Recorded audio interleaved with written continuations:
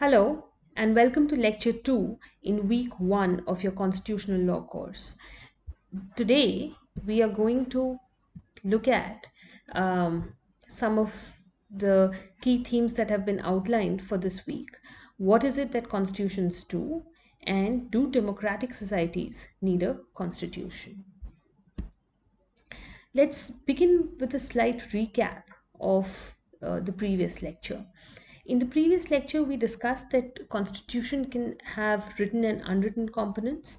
Likewise, there can be constitutions themselves, an entire constitution that is unwritten. The British Constitution is an interesting example of a constitution that is not written down in one single document. It comprises of many documents and many unwritten conventions.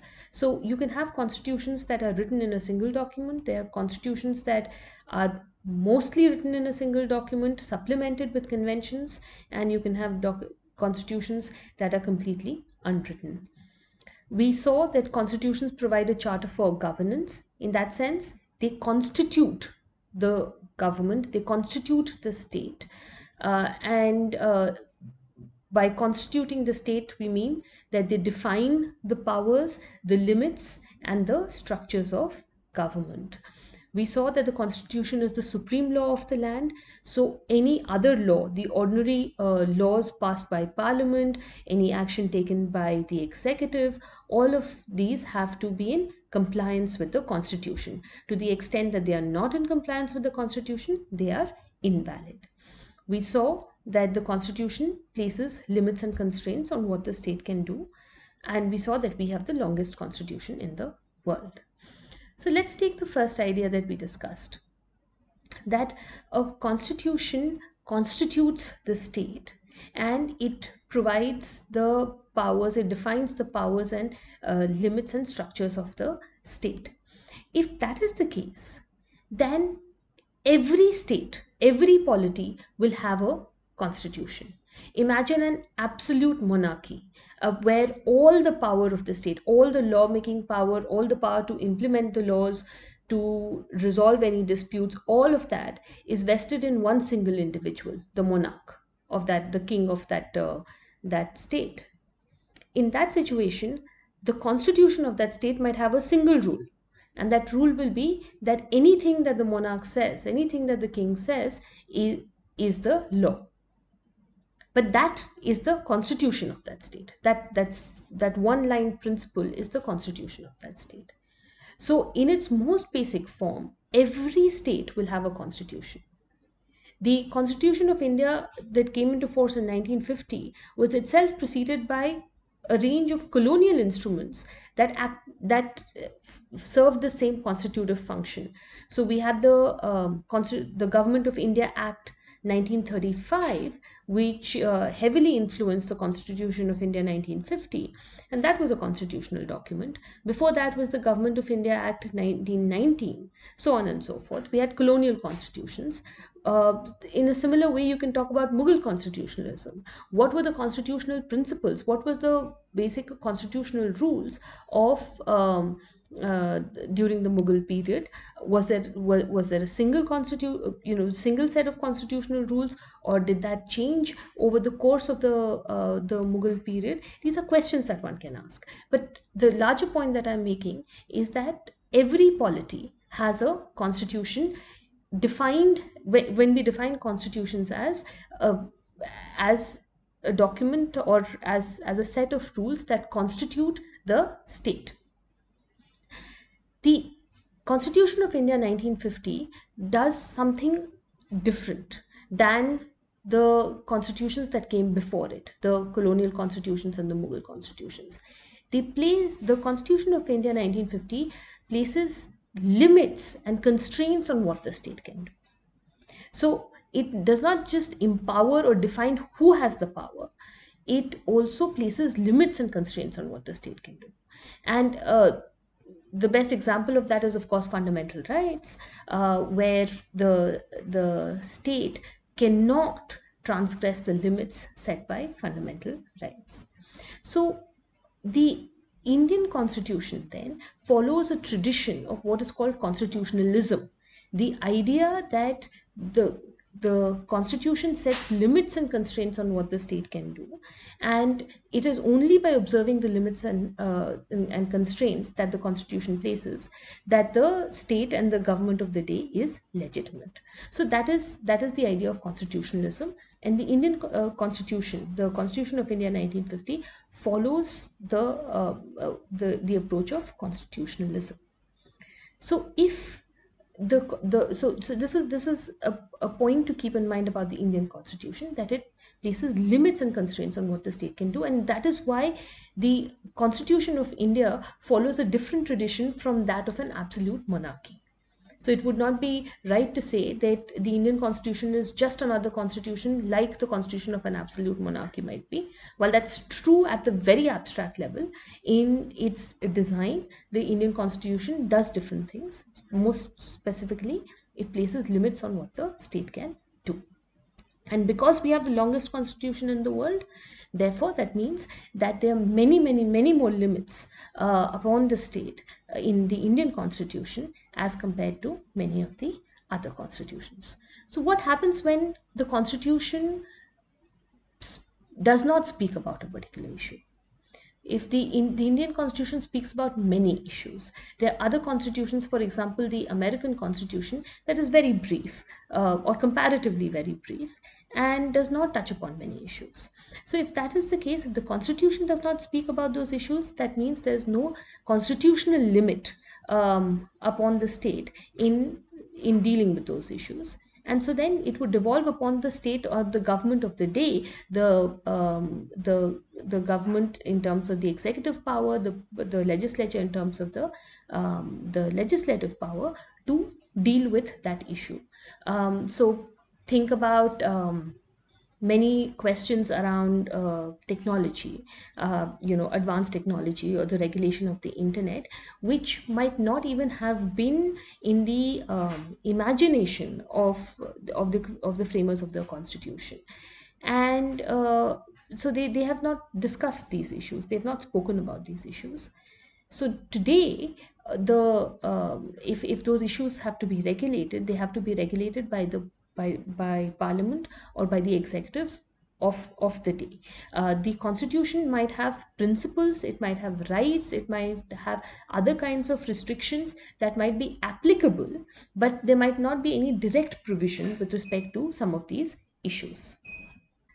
Okay, now this begs the question, are constitutions undemocratic? Why do I say so? Think about it this way.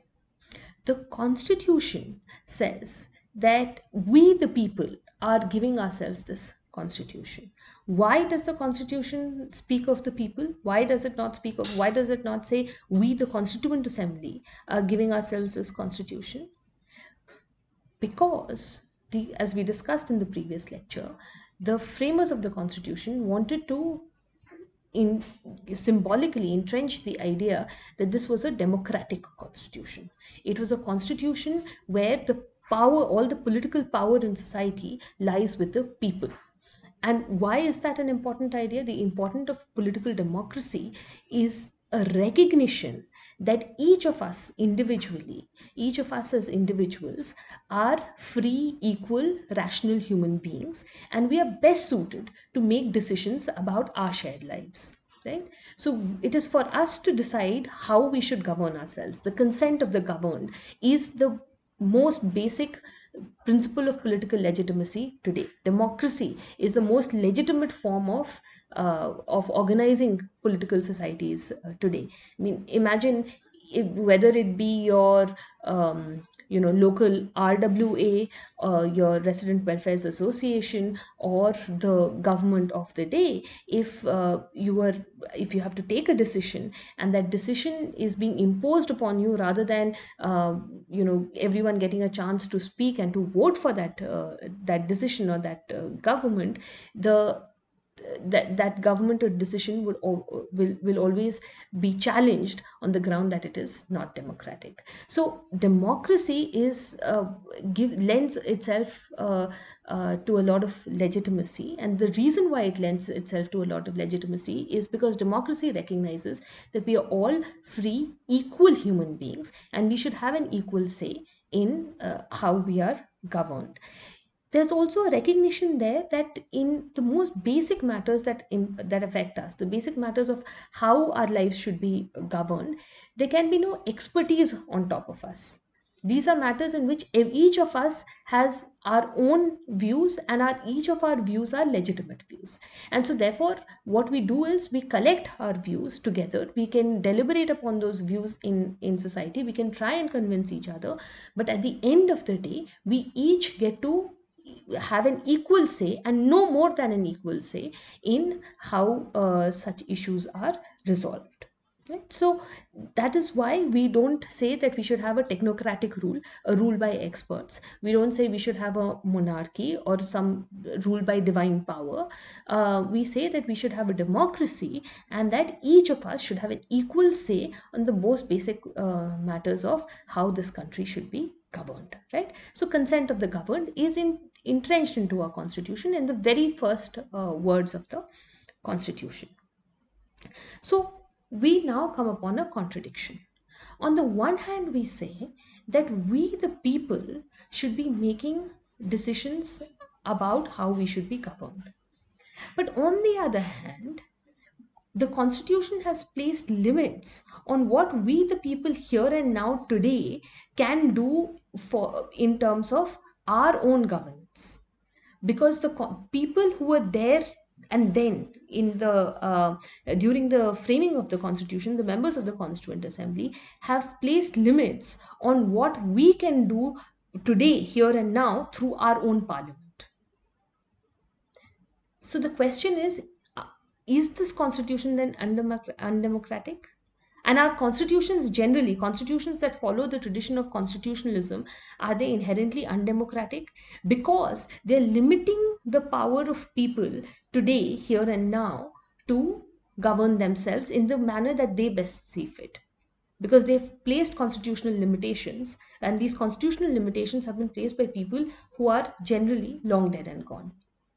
So this is the idea of the dead hand of the past. Is the dead hand of the past coming to govern us and limit our own democratic potential and the scope of giving expression to our own democratic ideals. So put another way, the idea here is this, that a constitution limits what the government of the day can do. A democracy allows people to express their political will through their governments. But since the constitution limits what the people today can get their government to do, constitutions are undemocratic. This is a question that we need to ask. Are constitutions undemocratic? Now this question, we can unpack this question in multiple ways.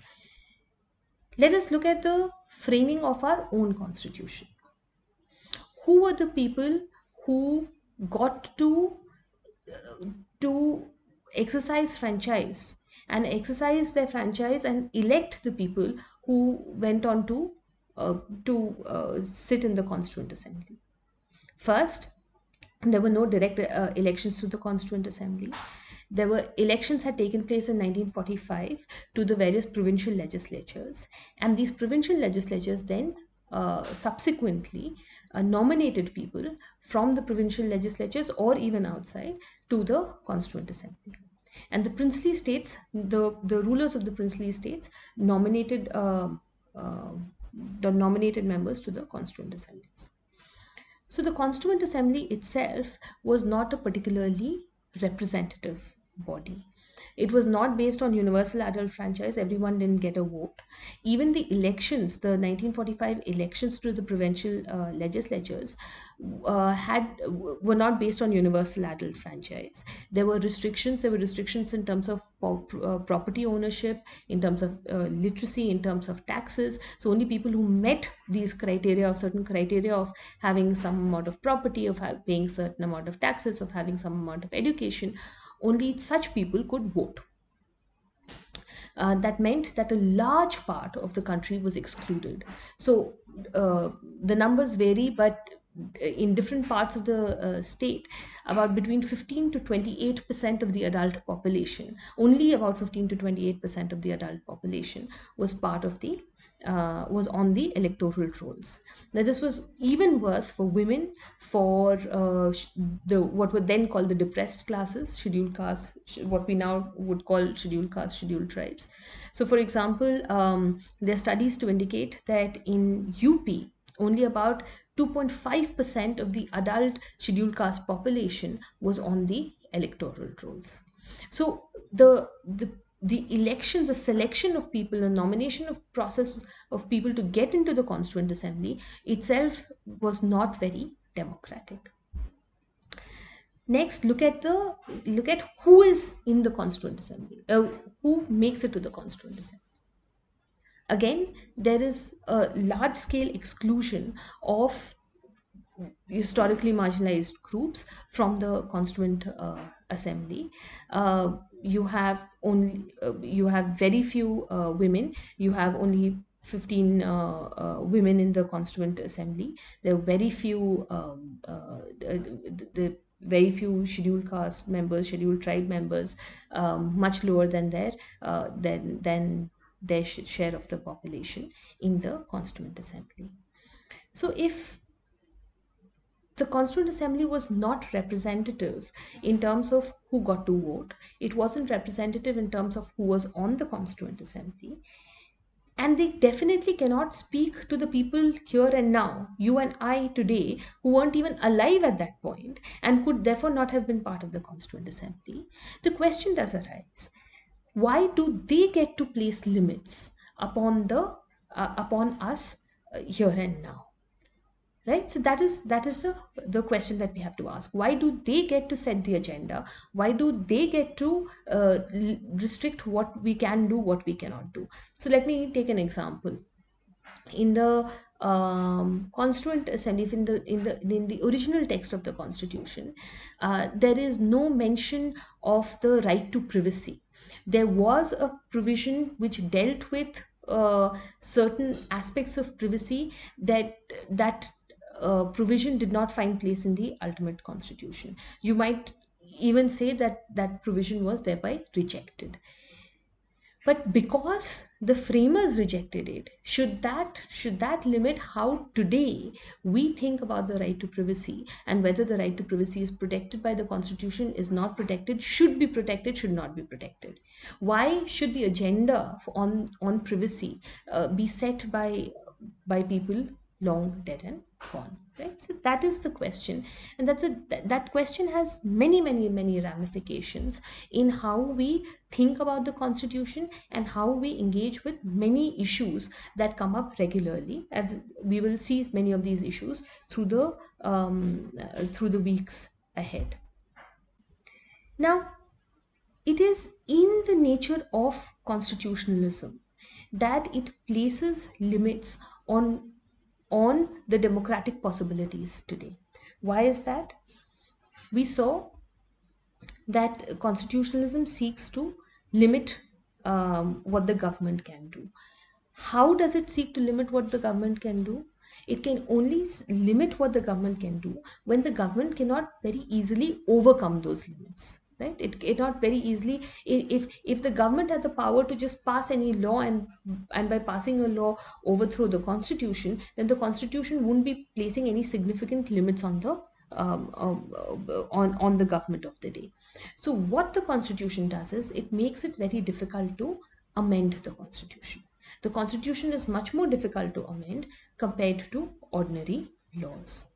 And that is both to ensure that the limits are observed, and also to give the Constitution some longevity, so that the underlying structures of the state have some stability. If every government every 5 years could change the very fundamentals of the state, then we would have a lot of instability, and that is seen to be not very good for a well-functioning society and a well-functioning polity. So if that is the case, we are in a situation where the constitution is difficult to amend.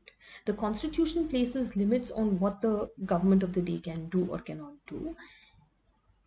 And at the same time, the constitution says that we are democratic and we, the people here and now today, can and should govern ourselves, and we are the source of all sovereign power in the state. So therein lies the contradiction. And this issue becomes even more stark in the Indian context because there are certain parts of the constitution that can never be amended. Now, if you look at the amendment provisions of the Constitution, there are certain provisions of the Constitution that can be amended by ordinary law. The Constitution itself provides for that. There are certain other parts of the Constitution that can be amended only by following a special majority procedure, but it's not very onerous. There are certain other parts of the Constitution, particularly those that deal with federalism, that require the ratification of half the states. So the GST, the amendment to the Constitution to bring in the entire GST framework required, for example, the ratification of half the states. So that is a much more onerous way of amending the Constitution.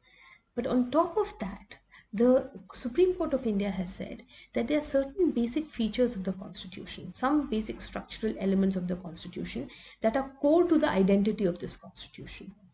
These include that we are democratic, that we are secular, that we are a federal state, that there is separation of powers with judicial review, that there is judicial independence, and the judiciary can review the actions of other parts of the state. And these are inherent, these are core to the identity of this Constitution. These cannot be amended away at all. If you amend these features out of the Constitution, then it won't remain this Constitution. And so the court has said that these features can never be amended. So today, even when there is a constitutional amendment, that the Supreme Court can look at the constitutional amendment and say, is this constitutional amendment itself valid? Or does it violate the basics, what is called the basic structure of the Constitution? Does it violate the basic structure of the Constitution? So, in the last few years, the Indian Supreme Court struck down the National Judicial Appointments Commission for violating the principle of judicial independence, and said that this amendment to the Constitution is invalid because it strikes at the basic structure of the Constitution. Currently before the court, the repeal of Article 370, which is also a constitutional amendment, is lying with the Supreme Court.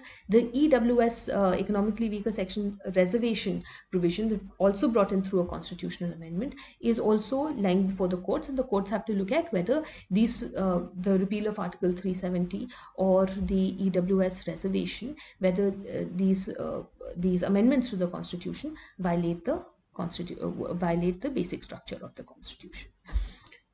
What this means is that the framers of the Constitution had a huge agenda setting power. This were the limits that they imposed were strong limits. These were not limits that could be overcome lightly. And the question that we have to ask ourselves is, why should they have the power to limit what provisions we would want to introduce into the Constitution? Think for yourself. If you were on the Constituent Assembly, if there was a Constituent Assembly today, and if you were on the Constituent Assembly, what kind of provisions might you have wanted to see in the Constitution?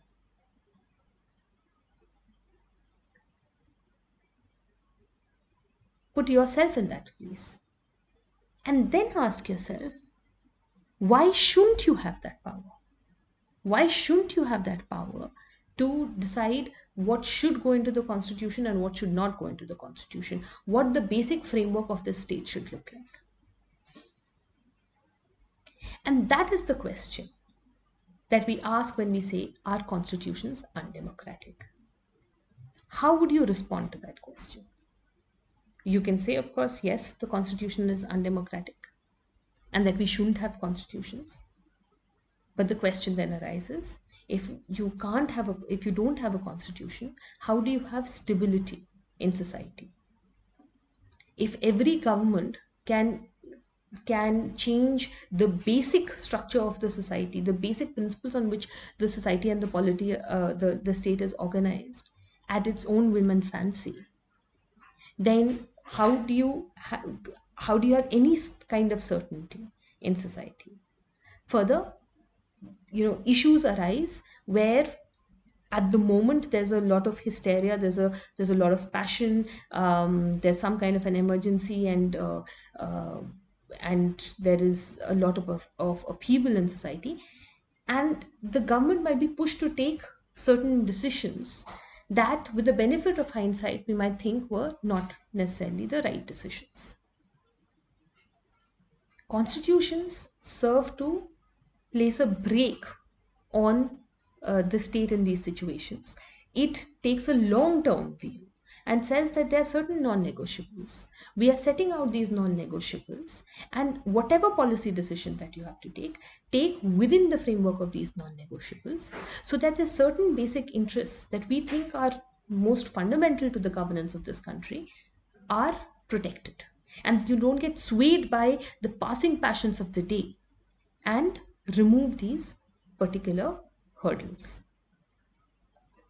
So that is why we have constitutions. That is why we want to limit the power of the government. We also want to ensure that, because the democratic system is based on majority voting, people who are perpetual losers because they don't have the numbers to constitute the majority, that they don't lose out in the political process, and that they have certain guarantees and protections.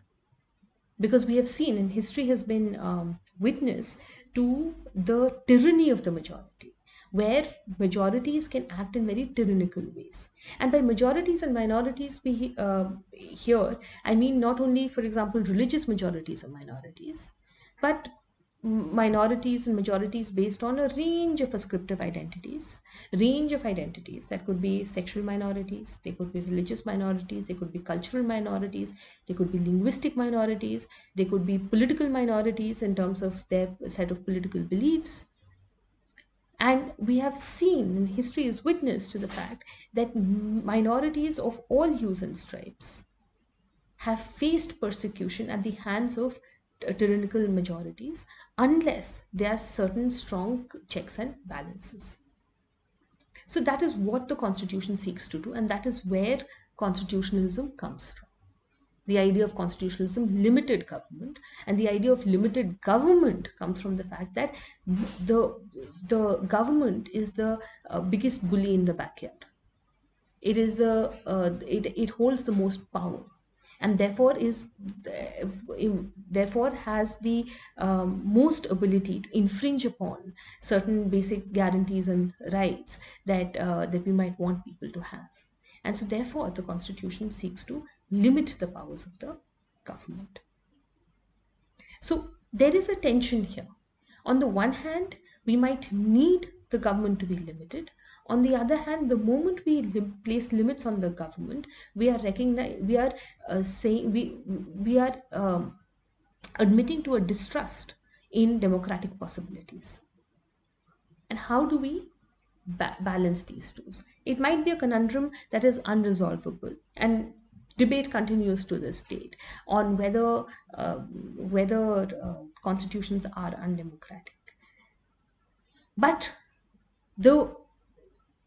this is not just a theoretical debate. This has a lot of implications on how we conduct our constitutional business. For example, the basic structure doctrine that I told you about, is that a valid doctrine, or is that something that the court should rethink? Should it place these hard limits on what can be amended, cannot be amended, or should it say no, we should allow for as much amendment as possible, because if you have a very rigid amendment procedure, or if you say that there are certain amendments that are not possible, then you are being undemocratic. You could this has the question of constitutionalism and democracy, and whether constitutions are undemocratic, has a bearing on what should be the appropriate role of the judiciary when when a law made by parliament is challenged before it on the ground that that the law violates the constitution. Should it give a lot of deference to the parliament, or should it place the law under the most searching scrutiny to understand whether it has complied with the constitution or not? On the one hand, you could say that because you want to enforce the limits of the constitution, any law that looks like it is violating the constitution has to be, the parliament has to have very, very strong justification before the judges should allow the law to stand. On the other hand, you could argue that because we live in a democracy and we want the people here and now, through their representatives in parliament, to have a say in how they should be governed, therefore we should give the greatest amount of deference to a law made by parliament. And it is only when the strongest of cases is made out that there's no way that this law can survive constitutional scrutiny, only then should judges strike down that law. These are just a few examples of the kinds of issues that come up when, because of this conundrum between constitutionalism and democracy, and whether constitutions are, and whether constitutionalism is undemocratic. Okay, we will pause, we will stop this lecture here, and we will return for the third lecture and take forward our introduction to some of the key issues and debates in constitutional law. Thank you.